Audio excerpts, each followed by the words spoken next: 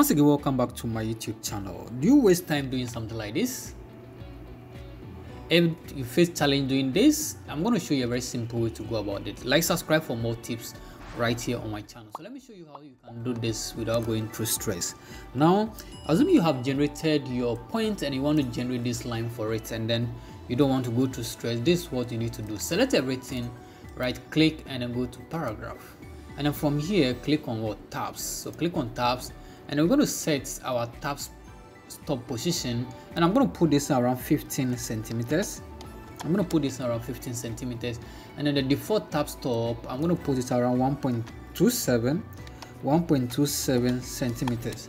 Now when you come to the alignment, leave it at left, and then the leader, I'm going to select 2. Okay, so once this is done, just go ahead and click on OK.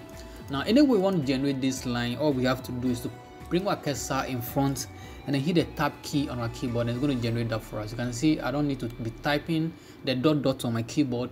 If I go to the next one, hit tab again, and then go anywhere I want to generate this, I just put my cursor there, hit the tab key on my keyboard. You can see the line is actually going to be of the same length. I don't need to go through stress doing this. Anyway I want to do that, just need to put my cursor there and then go ahead and then generate that. So this is basically a very simple way of doing this without going to stress. Like, subscribe for more video tutorial, more IT tips right here on my channel, because I have a lot to share with you. Till I come away again, bye bye.